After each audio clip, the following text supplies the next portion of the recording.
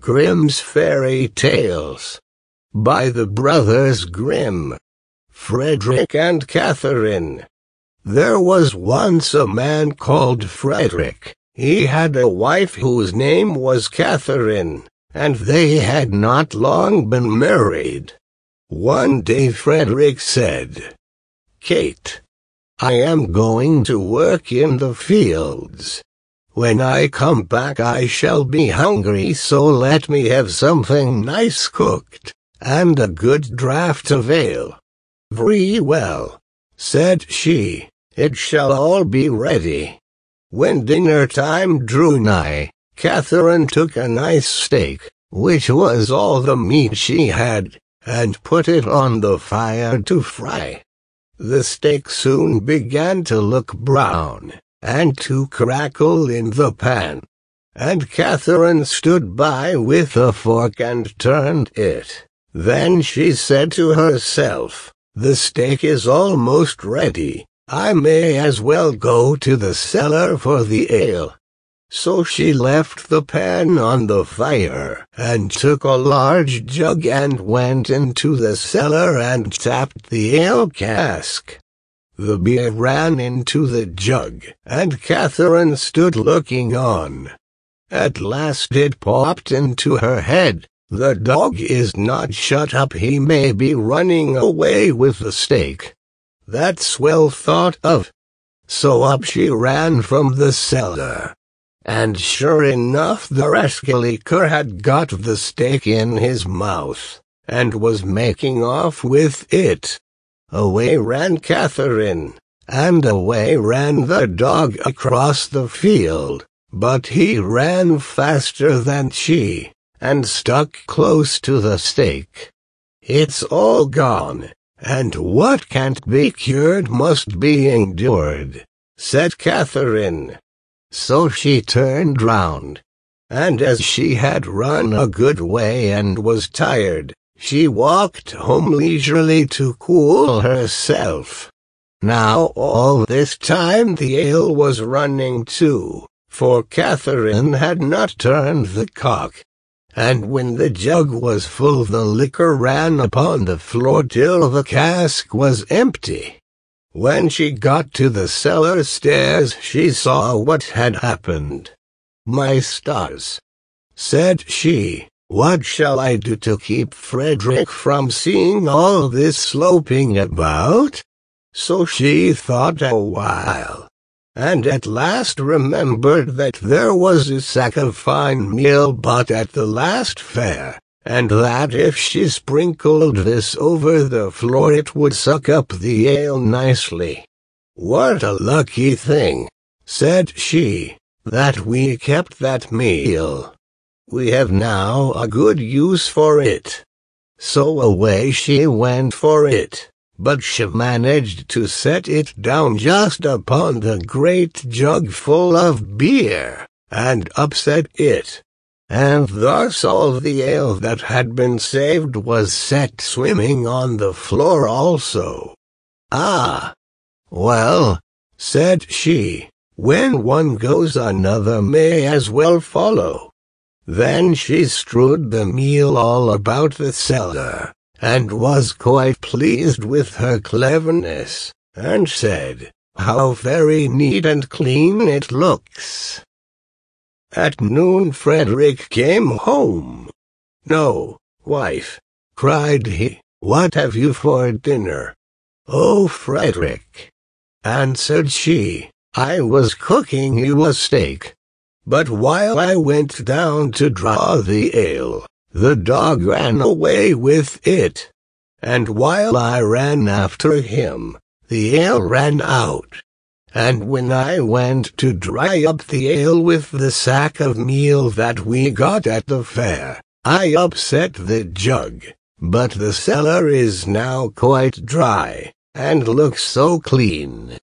"Kate, Kate," said he, "how could you do all this? Why did you leave the steak to fry, and the ale to run, and then spoil all the meal?" "Why, Frederick," said she, "I did not know I was doing wrong. You should have told me before." The husband thought to himself, "If my wife manages matters thus, I must look sharp myself." Now he had a good deal of gold in the house, so he said to Catherine, "What pretty yellow buttons these are!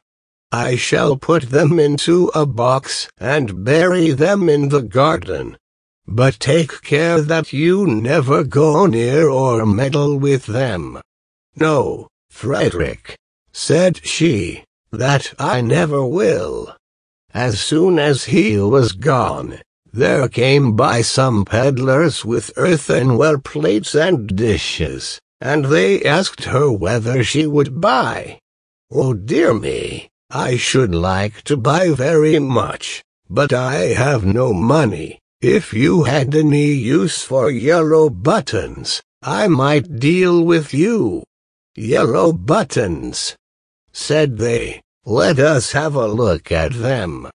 Go into the garden and dig where I tell you, and you will find the yellow buttons. I dare not go myself." So the rogues went, and when they found what these yellow buttons were, they took them all away, and left her plenty of plates and dishes. Then she set them all about the house for a show, and when Frederick came back, he cried out, "Kate, what have you been doing?" "See," said she, "I have bought all these with your yellow buttons, but I did not touch them myself. The peddlers went themselves and dug them up." "Wife, wife," said Frederick, "what a pretty piece of work you have made! Those yellow buttons were all my money. How came you to do such a thing?" "Why," answered she, "I did not know there was any harm in it. You should have told me." Catherine stood musing for a while, and at last said to her husband, "Hark ye, Frederick, we will soon get the gold back. Let us run after the thieves." "Well, we will try," answered he.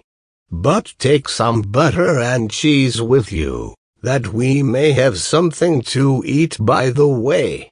"Very well," said she. And they set out, and as Frederick walked the fastest, he left his wife some way behind. "It does not matter," thought she, "when we turn back, I shall be so much nearer home than he." Presently she came to the top of a hill, down the side of which there was a road so narrow that the cartwheels always chafed the trees on each side as they passed. "Ah, see now," said she, "how they have bruised and wounded those poor trees. They will never get well." So she took pity on them, and made use of the butter to grease them all, so that the wheels might not hurt them so much. While she was doing this kind office, one of her cheeses fell out of the basket, and rolled down the hill. Catherine looked, but could not see where it had gone. So she said, "Well, I suppose the other will go the same way and find you. He has younger legs than I have." Then she rolled the other cheese after it, and away it went, nobody knows where, down the hill. But she said she supposed that they knew the road, and would follow her, and she could not stay there all day waiting for them. At last she overtook Frederick, who desired her to give him something to eat. Then she gave him the dry bread. "Where are the butter and cheese?" said he. "Oh," answered she, I used the butter to grease those poor trees that the wheels chafed so, and one of the cheeses ran away, so I sent the other after it to find it, and I suppose they are both on the road together somewhere." "What a goose you are to do such silly things," said the husband. "How can you say so?" said she.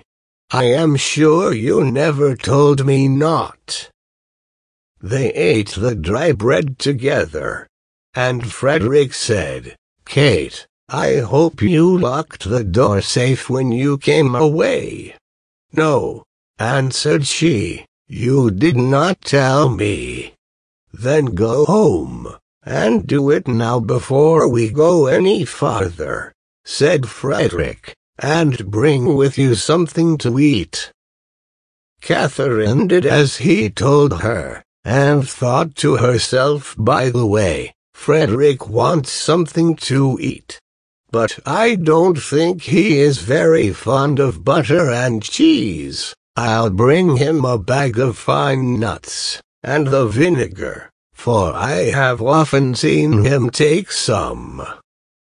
When she reached home, she bolted the back door, but the front door she took off the hinges, and said, "Frederick told me to lock the door, but surely it can nowhere be so safe if I take it with me."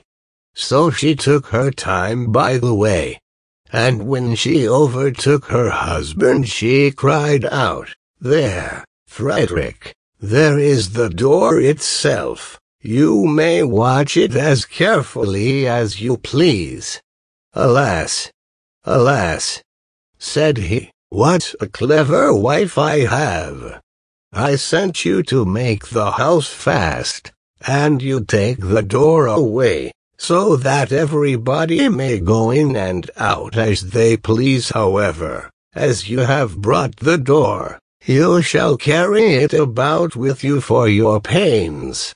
"Very well," answered she, "I'll carry the door, but I'll not carry the nuts and vinegar bottle also. That would be too much of a load. So if you please, I'll fasten them to the door." Frederick of course made no objection to that plan, and they set off into the wood to look for the thieves. But they could not find them, and when it grew dark, they climbed up into a tree to spend the night there. Scarcely were they up, than who should come by but the very rogues they were looking for. They were in truth great rascals, and belonged to that class of people who find things before they are lost. They were tired, so they sat down and made a fire under the very tree where Frederick and Catherine were. Frederick slipped down on the other side, and picked up some stones. Then he climbed up again, and tried to hit the thieves on the head with them, but they only said, "It must be near morning, for the wind shakes the fir apples down." Catherine, who had the door on her shoulder, began to be very tired, but she thought it was the nuts upon it that were so heavy, so she said softly, "Frederick, I must let the nuts go." "No," answered he, "not now, they will discover us." "I can't help that, they must go." "Well, then, make haste and throw them down, if you will." Then away rattled the nuts down among the boughs, and one of the thieves cried, "Bless me, it is Helen." A little while after, Catherine thought the door was still very heavy, so she whispered to Frederick, "I must throw the vinegar down." "Pray don't," answered he, "it will discover us." "I can't help that," said she, Go it must. So she poured all the vinegar down, and the thieves said, "What a heavy dew there is." At last it popped into Catherine's head that it was the door itself that was so heavy all the time, so she whispered, "Frederick, I must throw the door down soon." But he begged and prayed her not to do so, for he was sure it would betray them. "Here goes, however," said she, and down went the door with such a clatter upon the thieves, that they cried out murder, and not knowing what was coming, ran away as fast as they could, and left all the gold. So when Frederick and Catherine came down, there they found all their money safe and sound.